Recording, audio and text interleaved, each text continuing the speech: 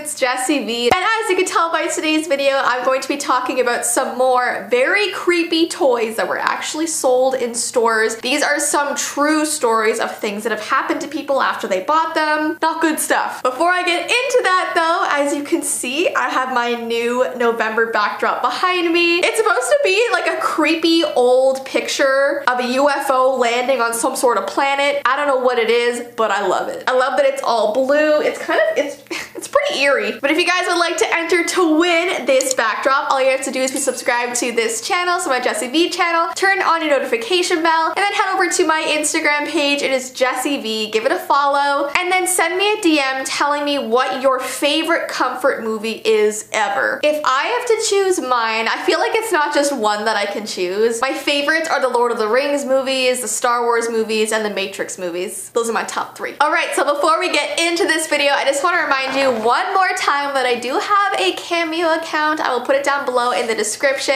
It's basically where I can send you personalized videos, shoutouts, answer any of your questions. And with Christmas coming up, maybe that's something you want as a Christmas gift, or you have a birthday coming up. So I would be so happy to send you your own video. And there's also a chat function on Cameo. So if you just want to like text back and forth with me, you can do that too. So yeah, link down below. Alright guys, so all the toys I'm going to be talking about today are talking toys. So these are like glitches, creepy malfunctions, inappropriate things that have happened with these toys. The first one is the Hannah Montana singing doll. And I'm sure everyone who is watching knows who Hannah Montana is, but just in case for some odd reason you don't. She is an average teenage girl named Miley Stewart who lives a double life as a famous pop singer named Hannah Montana and constantly tries to conceal her true identity from the public. And her character is obviously played by Miley Cyrus. Well, people went absolutely nuts when this show came out. I mean, my sister and I would never miss an episode. This was a huge part of our childhood. So because of this popularity, right before Christmas of 2009, they came out with the Hannah Montana holiday pop star doll. She's apparently supposed to be singing Rocking Around the Christmas Tree, but it wasn't until parents bought this doll and watched their kids open it on Christmas morning that they realized that something was not right. Something was not okay. So you know that classic part of the song that goes, "Later we'll have some pumpkin pie and we'll do some caroling." Well, I don't know if the song with this doll was like recorded with a glitch, but the doll doesn't actually say pumpkin pie. It says a curse word before the pie, ending with an ing. I'm not allowed to say it on here, nor do I want to. And parents were outraged by this, obviously, and this was all over the news. One lady went on the news and talked about how she walked into her daughter's bedroom one day and heard her singing this song with the curse word instead of pumpkin pie. And when she asked her daughter where she heard that curse word from, she was like, "Hannah Montana! Hannah Montana taught me that word." So she took out the doll's battery so her daughter could still play with the doll without hearing the song. Okay, so comment down below if you ever owned this doll, and if you did you hear her saying this swear word, or was it just like a misunderstanding? Because the makers of this doll did come forward and say that, hey, you guys are just hearing it wrong. Because I feel like they wouldn't actually record the song with a swear word, right? So either there was a glitch in production,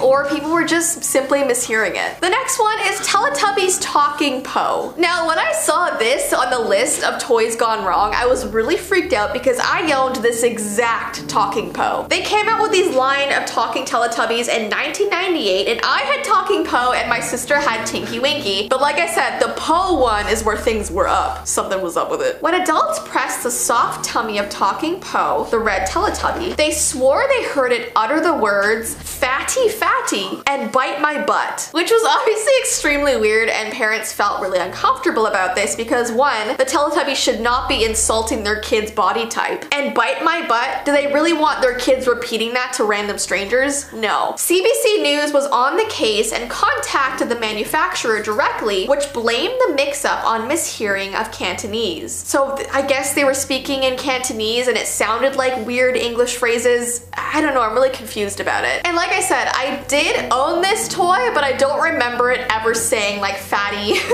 or like weird bite my butt words. I never remember that. Comment down below if you owned any of these and if you remember it saying those things. Then we have the talking Freddy Krueger doll. Freddy Krueger is a character created by Wes Craven and is the main antagonist of the slasher film series A Nightmare on Elm Street. Now, he has a pretty disturbing backstory as to why he like looks the way that he does. In 1968, he was burned to death by the citizens of Springwood. After his death, he began killing the children of the city in their dreams. Now, if you've seen these movies, you know that they are pretty violent. I mean, it's a horror movie, right? Lots of crazy deaths. So when they produced a nightmarish talking version of this famous boogeyman in the late 80s, parents were horrified, especially because their advertisements were aimed at really young kids. Now, this doll was made by Matchbox Toys, and the American Family Association led a boycott of the company, accusing them of warping young minds with a toy based on a serial killer of teenagers. Parents were saying things like, "This doll is a product of a sick mind. The fact that a major toy manufacturer would promote this doll is tragic." So Matchbox ultimately bowed to the pressure and banished Freddy to the graveyard of nightmare-inducing toys. I don't know why, but I don't think this toy is that bad. Is that just really weird of me to say? Like, parents should know that this comes from a horror movie, so they shouldn't be giving it to their kids anyway. Like, I think this was more for like older collectors who enjoyed the movie,